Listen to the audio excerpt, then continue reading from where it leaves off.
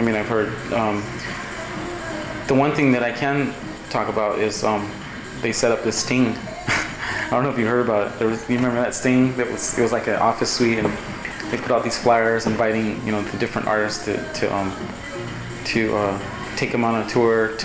Just like they had to do an interview, and the interview consisted of like tagging your name on. Well, first it was like a list of like 25 to 30 questions, like giving up like your address, your social security number. But they had it all prearranged, so you would just think it was an application to be an actor in a film or something, And so there's all these questions, and then it asks you your tags and what crews you ran with, and this and that and all that. And I'm old school, so I just walked in, I spotted it right away, and it was so phony. And so then I think they took you into this room after they did an interview with you. They took you into this room with this big white paper, and they said, okay, now we want you to tag your name like if you were just tagging, and like do a little picture or like a character or something, and then that's going to go with your file.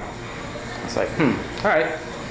Blam, blam, blam, blam, blazam, blazam. But on the application, I didn't give up like my real name or anything like that, or anything. I answered a few questions and just made it all fake, And I kind of knew what was up already.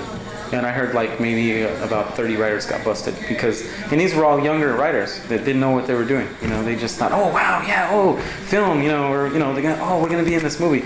And what they did was they said, because they told me, they said, yeah, okay, and we're gonna have to ask you to take us to like your most recent work. We want to see some of your most recent work, or if you don't have any, take us out somewhere and do something. We think we can get it on film, So. And they wanted me to go out and take them to a few places that I painted. And I said, okay, sure, I'll take you to King's Story. The city hired me for it. So we never went out there. I think the day that they did want to take me out there, I refused, and I said, no, I don't have time. Maybe some other day. And I think they called once, and I said, no, I don't have time. Just you have what you need, because everybody was already saying, you gotta talk to him, you gotta talk to him. So when I went in there, they were all over me. And so, I mean, they called me back once, and after that, I never called them. I never, I think they knew that I knew I was on to them. And then like 30 writers got busted. It was all over the television. Like they showed all these writers taking them under this freeway underpass, and they were just going off, and and it was all younger writers too. They didn't know what was going on. But all the older writers, they were like, no. Even, I mean, I know a lot of writers that didn't even show because they knew something was up. Yeah, I actually was down there.